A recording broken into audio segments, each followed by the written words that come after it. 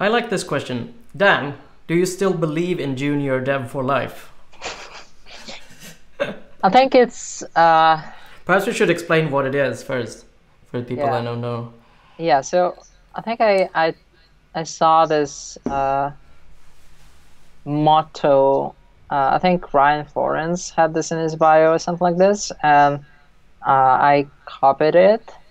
So the idea is, like with anything in the internet, it has a shelf life. I think its shelf life has somewhat passed, but Yeah.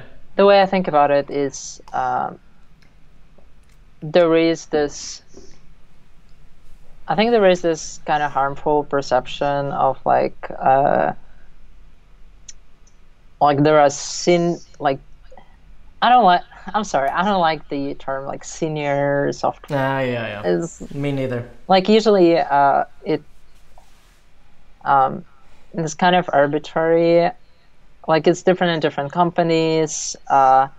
It gives some kind of a sense of pretense that I don't really like. I mean, I get that. It's kind of like what I dislike about it is that it gives the impression that development as a developer is linear. Where it's Yeah, more like a weird star kind of thing. yeah, Like you move into like you can't model growth as a developer as like, oh, level 1, level 2, level 3. I mean, I think like you kind of can have levels in terms of like responsibilities that you take on, and like, but the way you execute on those responsibilities could be very different, and it's just kind of a very binary way of looking at things, and it also like there is some appeal to authority there. Oh, like a senior developer said that, they must really know what they talk about. And like there's nothing wrong. Like I don't want to like obviously some people are more experienced, and of course it's good to recognize that somehow. And like I'm not saying that I have a like a particular strong position on that, but sometimes I see this term being used in like the opposite, being used in some derogatory sense, Yeah. saying that, oh, like you're not senior yet, like you don't really know what you're talking about. And I kind of wanted to push against this because I think people building products, people who are actually like in the field, often have like way more insight into the challenges than people who are like architects in ivory towers. And I think it's just important that you keep building stuff that actual people use. You know, like it's the same how JavaScript developers and like front-end developers were being undervalued for a long time, and I think it's only now Yeah, it that was the considered like not real development yeah, because it's just like clicky thing, because that is what JavaScript was like for many years ago. Then it was very primitive and it was just like adding a little bit of animation back and forth with jQuery. yeah, And then those same people that learn how to do that just complete, like, because they haven't done any front-end development, they just miss the fact that it had gotten enormously much more complex during the last 10 years or so that has passed between the point where they last did it. Like right now, I would say that front-end development in many cases is more complex than back-end development. yeah, because like it's super stateful, and there is this latency that you can't avoid, which you don't like. You have some latency on backend, but it's not comparable to like seconds of latency.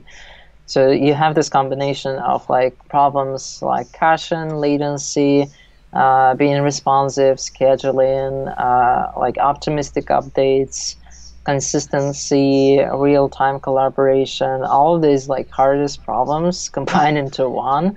And like it's Exactly. supposed to be usable at the same time and accessible, and like work in different cultures, languages, right to left support. There's a lot of stuff there. Yeah, and like from a like it has become so competitive as well. Like people expect so much out of front end applications. Yeah. And like the thing with back end development is that it mostly becomes more complex like in scaling. That's where backend development becomes really, really hard, which only really happens once your app becomes very, very popular.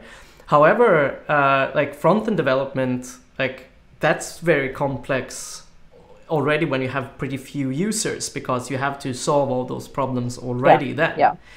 So it's like a front-end developer at a small company needs to be much better than a backend developer at a small company, because you can get away with so much more cheating in a backend of an application that is not used by a lot of users. Yeah, so that's why I think that like it seemed like at the time I think I was kind of trying to push against that like preconception.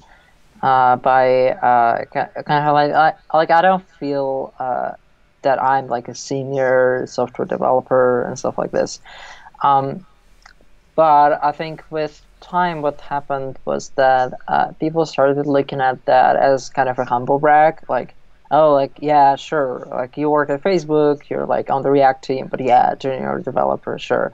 So it actually is, I think it's actually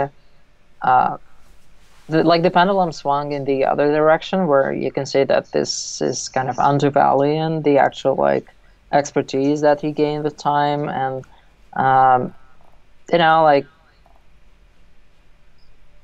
I don't know, I just remember that I wrote some posts about this. So I have this blog of React.io, and it has these 2 posts about things I don't know, which people still quote this thing, and like some people quote it as, oh, like it's so cool that I don't have to. Like there are people who can openly admit that maybe they're like they're not complete beginners, but they still have a lot of knowledge gaps. Yeah, I think it's fine to admit knowledge gaps, and like it doesn't devalue your expertise. But then I also wrote this book because like a lot of people are like, oh, this guy doesn't know anything. So I wrote this post called Elements of UI Engineering, about the actual problems. What's it called again? The Elements of UI Engineering. All right. So that post is about some of the of the problems that I think that are interesting in the UI space that I have some experience with and have thought about, and like one doesn't contradict the other. You can have a lot of knowledge gaps. But you can know how to learn, and you know what that, so like these particular topics exist. Yeah. And just kind of solve problems as you discover them. I love it.